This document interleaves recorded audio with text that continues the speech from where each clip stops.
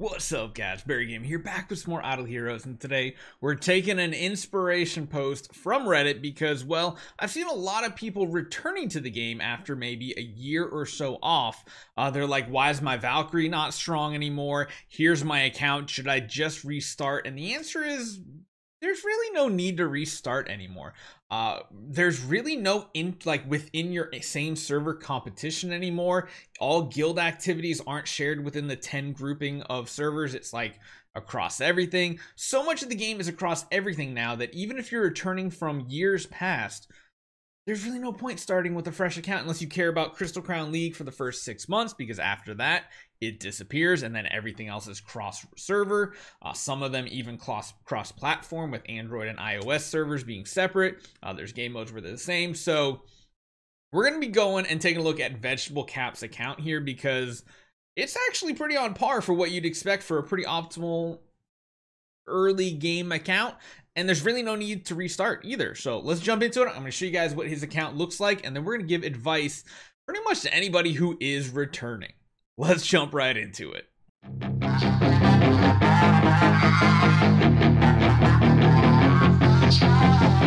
So here we have the post on Reddit by Vegetable Cap. Come back or quit. Been away for about a year. Everything is a little different. Is it worth carrying on where I left off? And yes, it is most definitely worthwhile returning to the game, especially when you have an account that looks so optimal as this, because in reality, this is textbook exactly what you're supposed to do. You invest everything into your Eloise, get her as the main householder with V4. You build a Tix, Ithaca, Carrie, and Jara tenant, and you're even already working on the B- Vesa that'll become your first Transcendence hero as soon as you get your resources.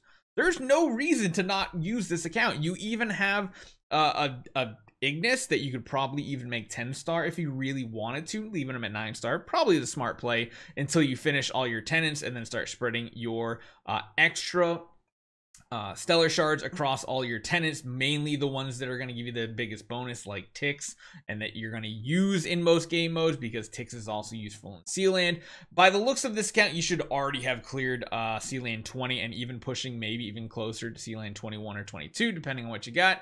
And yeah, this is a perfect example of what is perfect. It's fine. It's fine. Just keep doing this. You build the Vesa, then transition over to a couple of heroes. So here's my advice going out to you. We're using this as a retrospective for Vegetable Cap, but we're going to go over what your decision should be moving forward, because this is, again, if you are an early game player like this and you have an account that's not even set up like this, this is what you want to emulate. This is the account you want to do. You want to go for the Fairy Queen Vesa as your first Transcendence hero, and then you want to shift over to something different. What I do want to talk about for those returning players as well, new game modes and new tweaks that are coming that you need to focus on for power, but not quite yet, but it's nice to know that they are there. So first and foremost, it's talking about events. What events should you be saving for? Well, I mean, save your heroic scrolls, save your regular wishing coins up to like 2200, save your prophet orbs up to 640, save your, wait, there's one other thing, aren't there? Like I'm missing something. There's another resource you should be saving up, but yeah, save them for the bigger events, because what your goal should be doing is starting to accumulate Essence Sublimation selection chests and Core of Origin shard chests. However, don't use them right away, because you're going to be in that early game state with Eloise as your main damage dealer. You're going to have Fairy Queen Vesa as a support hero, and again, Eloise gets all your resources.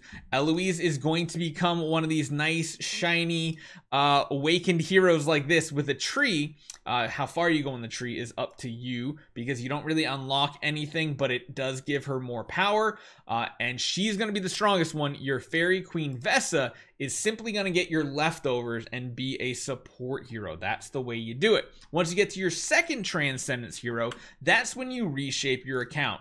Optimally, you want to change your Fairy Queen Vesa to Lord of Fear Aspen and build your Scarlet Queen Halora as your second one, but only do that when you get to the stage of having 2 Transcendence heroes. At that point, all of your power goes to your Lord of Fear Aspen.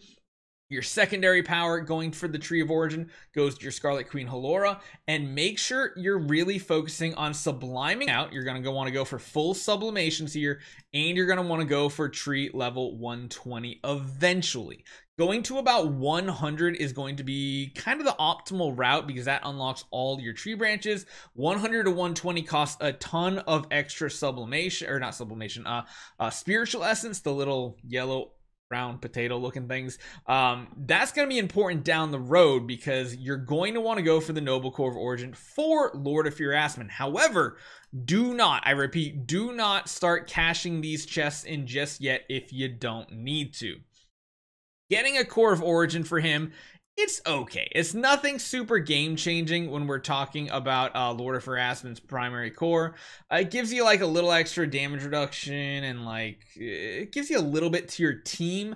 It does give some control immunity, but it's not much. It's not really even worth giving, I think, to your first hero. What you're going to want to do is you're going to want to collect up 8 of these chests, because each one of these chests has 50 shards. You need 100 shards to make one noble core, and in order to make one core, and in order to get to a noble core, you need a grand total of 4 full cores, which means 8 of these chests. You never know. By the time that you collect this many chests, this much sublimation, you might be wanting to go to a different hero and swap your heroes around, which again is why you want to sparingly use soul symbols and save them up just in case you want to completely revamp your account, change it up, and move to a different strategy. Now, beyond that type of power system, there are, of course, a couple different ones out there. One of them is X levels. These only unlock after a certain point in the Void campaign, and they're just a straight buff to your main heroes. Of course, the ones you want to be using the most, you want to focus on first. And then beyond that, we have the transition tree. The Destiny transition tree is something, if you're in this early game state, you're not going to touch for a very long time. However, you want to keep saving resources, with this being your ultimate goal for your Lord of Fear Aspen to kind of move forward. In order to unlock that, you need a full noble core, and you need level 120. Once you do that, you unlock a whole new tree that has buffs to potentially your active skill, your passive skills, things like that, that are going to enhance your hero even further. And then beyond that, it gives you a power divine kind of star. The more stars you have than your enemy, you're going to get damage boosts. So if you're going against old content that doesn't have any divine power gap, and you get up to a 3, you're going to do 30% more damage. And these are calculated after all the damage calculations are done, which is pretty huge. So again, this is the ultimate goal, getting up to this scenario right here. Full sublimations, noble core, level 120. That's what it takes to unlock it. And that's why I said just be slow and save your chests up. Now, your sublimation you want to put into your Lord of Fear Aspen immediately, but again, your ultimate goal is to transition away from that Eloise Fairy Queen Vesta team to a Lord of Fear Aspen Scarlet Queen Halora once you get to your second Transcendence hero. There are some other strategies, but this is the tried and true method everybody knows about, everybody's tested it, and it's just the best, most optimal method that we have seen. So let me know what you guys think. If you're returning the game, leave a comment down below. We might do something where we do like free quick account tune-ups for returning players to get them back on the right track. I'll see you guys next time.